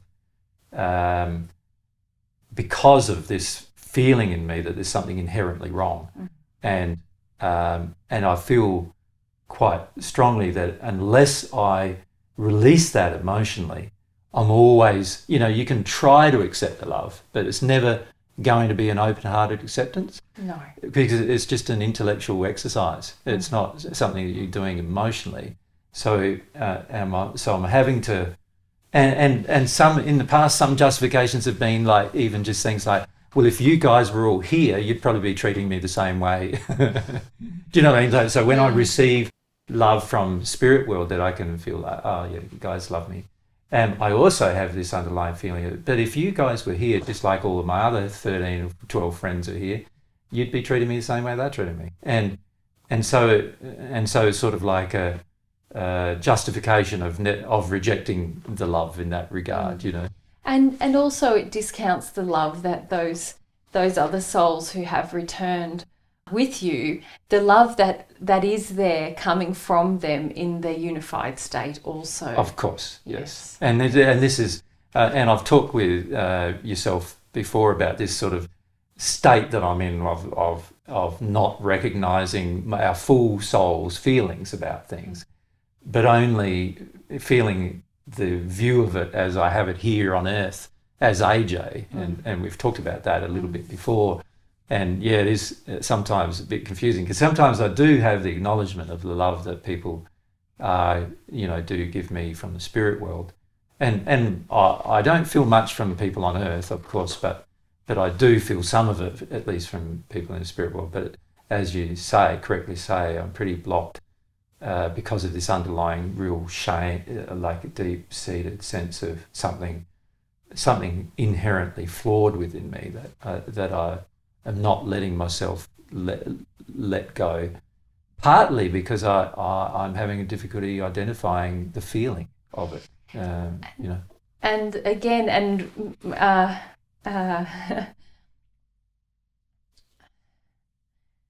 again, I speak from a group here. Yeah, sure. And we all wish to say it is not by accident that we chose this particular topic for the discussion, in order to help you with this shame-based feeling. So if you can reflect upon some of the questions that have been asked and the topic itself, there is an association between this deep sense of shame that you have. It's essentially a shame for now having a less than perfect condition that you currently experience and have experienced for the longest out of any other living being in our universe, at least that we are aware of, and we are aware of many, that this now being in a state which is flawed in some ways. And imperfect in love and truth, has generated a great deal of shame. And is it also possible that it's also related to this feeling of failure about the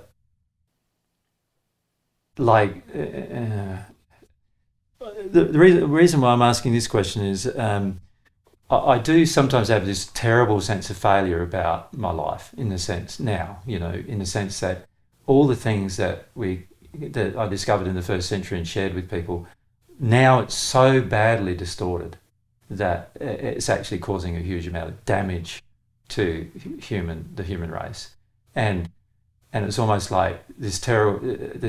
Associated with it feels sometimes like this terrible sense of failure, of of not being able of getting into a state where you can share the truth, only to have all this truth completely distorted to such a point that it's unrecognizable, and that I'm somehow personally responsible for that. Because it sort of does feel at times like that, I'm just asking a question. Yes. There is certainly an element that we can observe relating to your sense of impotence as a man in terms of achieving your mission. As you spoke of just now. And certainly we see that as a part of it. And many emotions that we see that you are working very hard to for example, now in this period in your life, you're working very hard to achieve this mission, but then you must take time to connect to this other feelings you're speaking about, because that, as you know, will aid your mission. Yes. So yes, this is all a part of it, and it would perhaps require more energy than we can transmit at this time to give you a complete and fully rounded answer. And by that, no, I don't mean our energy, I mean through the medium. I understand, yeah. It is very significant what the topic that we have raised for today. And, I can feel that's the case. And, and obviously it must have some connection to the shame that I feel. Yes. Because it is difficult. As you know, it's often difficult, even if somebody does give me some acknowledgement for what I've achieved, it's very, very difficult to receive it anyway. Yes. So I do see that there is this, as I've been saying to Mary the last few weeks or months or so, I can see there's something inside of me that's got to get, I've got to release. Yes. Otherwise, I'm going to carry this feeling around with me that prevents my future growth as a result of it. And yes, it's a repulsion of some of the best substances that you love so much. No, I recognise that now. It's sort of like, yes. We're very happy. That you're focusing on. And I'm still a little confused, as you know, I'm still a little confused about how to connect to it properly. But now that we've had this discussion, it helps me maybe ponder a bit more. The other thing that I've found very difficult about this subject is because everyone on the planet doesn't believe really that I am who I claim to be. It's very hard at times for me to process emotions associated with who I am. Because you get this terrible level of opposition, and even today during our discussion, we've had so much opposition coming from other spirits, Christian spirits and others, preventing us from. At times we've had to stop and get reconnected to the subject, and I can see that all that's also happening because this is such an important issue for me to address. Yes. And if it wasn't such an important issue, they wouldn't be so worried about me processing through it. You know what I mean? Yes.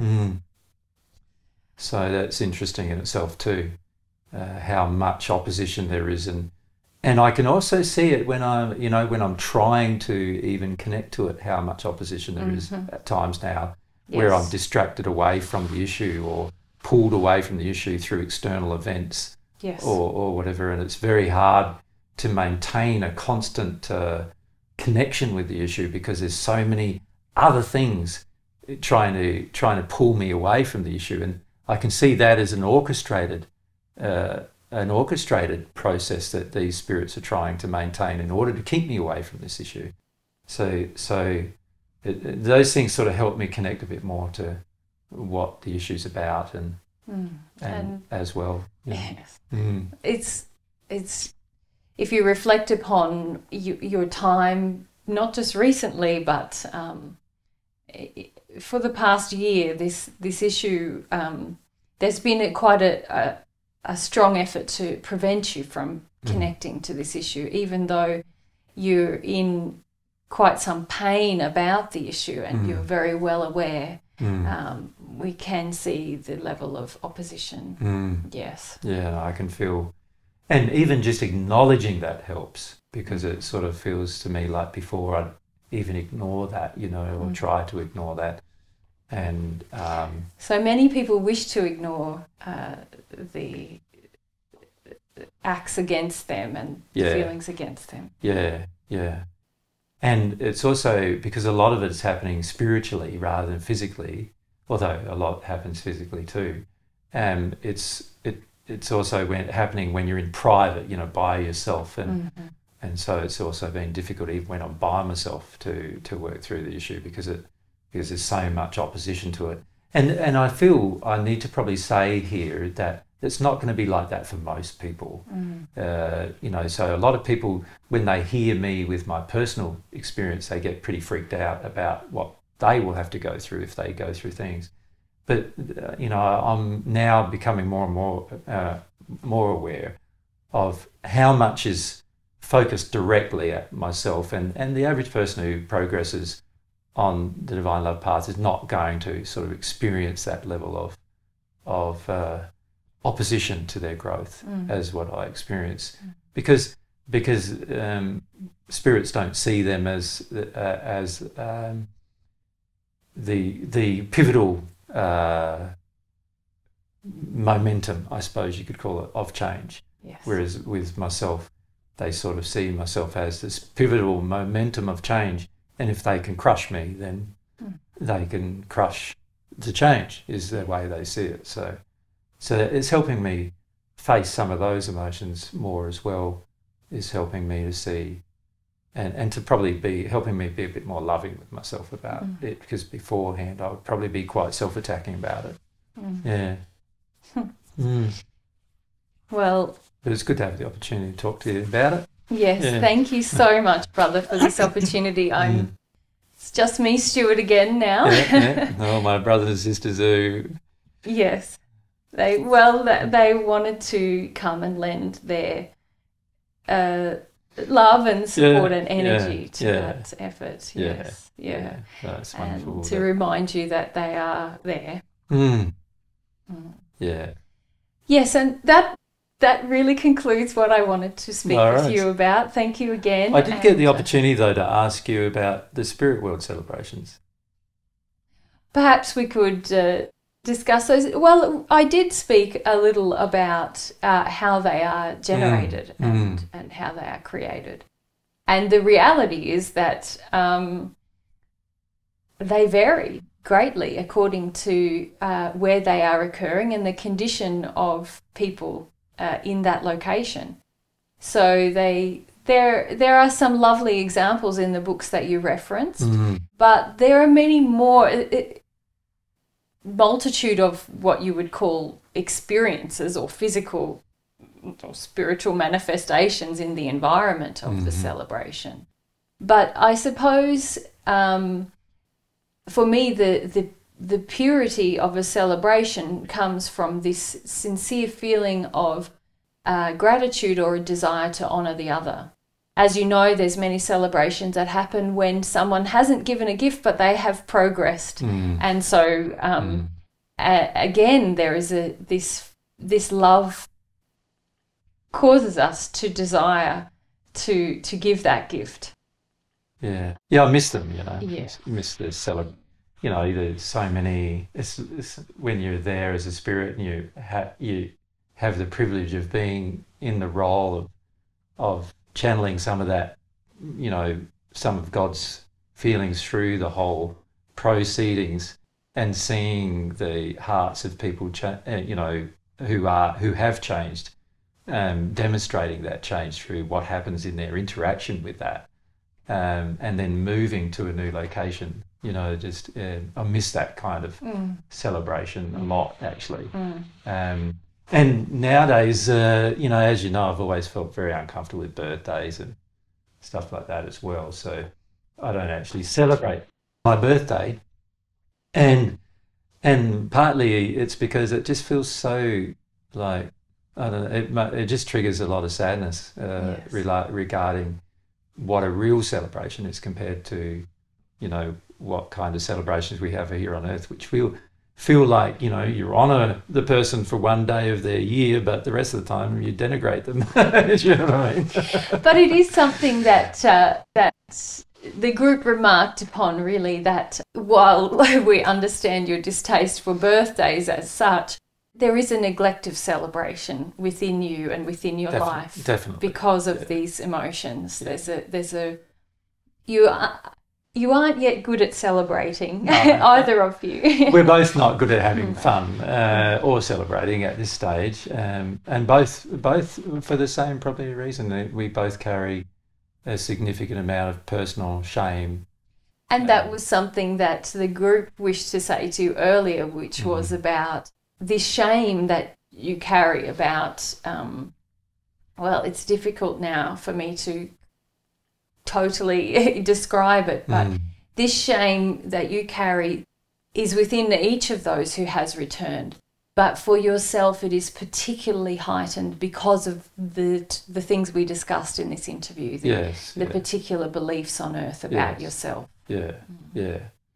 And this creates very similar problems for each one of the 14. Yeah. And so and it's each good that one we of the had 14 the chance to has a pass it on. high degree of personal shame, don't they? And they act it out in different ways, obviously, but it is relating to this same issue. It will be your progress through it will assist them greatly. Yeah, no, I understand that. Yeah, no, it's good. It's good to have that conversation about it. But just an aside before you go, you feel to me like you've made some changes. Definitely. You want to just say where you are now? That must be the next interview. It must be, yeah. I think so. Well, I'm very proud to say that I have moved into the 8th sphere. Yeah. And lovely. Yes. Yeah. And that is wonderful. Yeah. And yes. Yeah. So much joy. So we've got a lot of questions to ask you next time, haven't we, about the process? Because the last time we talked to you, you were in the 5th and visiting the 7th. Yes. And so I didn't tarry too long in the 7th. No, I didn't think honest. you would. You've whet my desire, or you whet my desire. Yeah. And since then, I've grown it quite a lot, and Yeah. I feel very much. It's a very recent transition that I've made, but it is wonderful, and it's difficult to convey my level of joy. Yeah. Yes. And did your soulmate make a transition at a similar time? Not yet. Not yet. So Not yet. not quite yet. No worries. But soon we will have a celebration. Yeah. That'd be great too. Hey? In fact, very soon. Yeah. That'd be lovely. So that'd be interesting. We're going to have to ask you about that. Yes. Yeah, and beyond that, it's going to probably be difficult for us to have conversations for a while. Perhaps. Probably until such a time as I suppose a lot of it is about the content of the conversations. It is hard to understand for other people who will be listening to them. That's my main. Yes. Once you get into celestial condition, it's difficult for people to understand that condition unless they are emotionally connected. So yes, and language is vastly inadequate. Yes, to describe the blissful feelings. Yes. Yeah. Thank That's you, wonderful brother. news. Thank you. Good celebration. You must have had a good celebration then. Yes. You probably celebrated a lot better than I would now. But anyway. Yes, very much. And there is so much love here for you, and we send that and encourage you. Yeah, thanks. Thank you. Yeah, I've just got to become aware of it and do something about the precluding emotion. Yes, yes. Okay, farewell. Yeah, no worries. Thanks for your time, Stuart.